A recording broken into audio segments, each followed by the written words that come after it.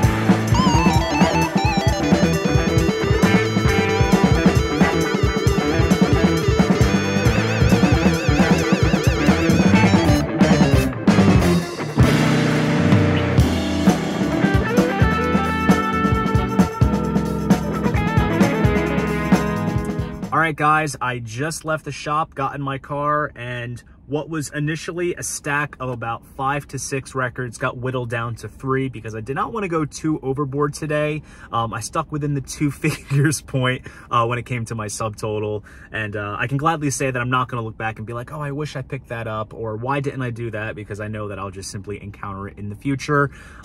Did you guys see that Beatles butcher cover up on the wall? That was absolutely beautiful. That was not there the first time that I went, because the version that I had seen was the new cover pasted over, and you can see Ringo's black V-neck. But as you saw, somebody very carefully and precisely peeled off the cover, and that was a 3rd stage. So that was really cool to see. I did not dare to ask how much it was, just because I'm not cut for that.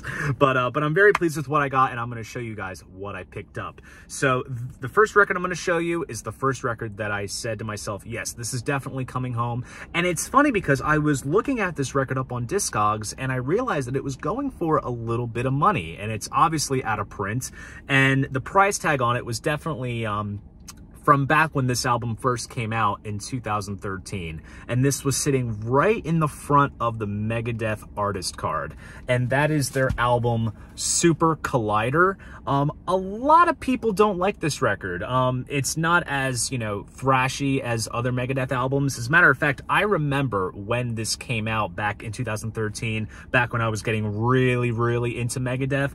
I honestly dig it. I mean, there's some decent tracks. The title track is, you know, a decent sort of commercialized Megadeth tune. Kingmaker, Burn, Built for War. They do a cover of Thin Lizzy's Cold Sweat, which is pretty solid, and still sealed, and that is the price tag on it. This definitely goes for about 50 to 60 bucks on Discogs, so I was very happy to pay what was ultimately the retail price from back in 2013. So glad to have this in my collection. Then I saw this. I've been on a little bit of a Runaways Joan Jett kick as of lately, and I saw this. This is the first session. So these are a bunch of recordings that Joan Jett did back in 1979 when the Runaways had broken up. And this was a Record Store Day release from 2015. And I kind of double-checked Discogs just to make sure I wasn't overpaying, and this literally must have been sitting around in the shop for so many years. I do have to say, the amount of Record Store Day leftovers at this shop from just from this year alone was pretty impressive. Not to just kind of cut into the haul itself, I just do have to say the leftover selection was pretty solid. But this is pretty cool because it does compressed on split color black and white colored vinyl. So definitely eager to check out some early Joan Jett for myself. And then the other record I picked up, this I kind of caught at the last minute as I was wrapping up my shopping experience. And I remember that my buddy Patrick has an original of this, and he played it at the shop that we work at, and I immediately was hooked on it. And granted, this pressing is an unofficial reissue because it hasn't been properly, you know, reissued and licensed to a reissue label. When I saw it, I had to pick it up. And this is a band called Blue Ash, no more, no less. A killer piece of power pop. This came out back in, this was like early, I want to say 69 or early 70s. This is absolutely solid stuff. And I was very eager to find this unofficial press. I was aware that it existed, and then I kind of forgot about it for a while. So very happy that I left with it, and definitely was a nice cap to an overall stellar shopping experience. And I am definitely looking forward to when I come back to check out the Record Collector. So there you guys go. That is my record store vlog, shopping at the Record Collector in Bordentown, New Jersey. If you enjoyed this video, please go ahead, give it a like, and subscribe to the channel. See you guys in the next video, and most importantly, keep the records spinning.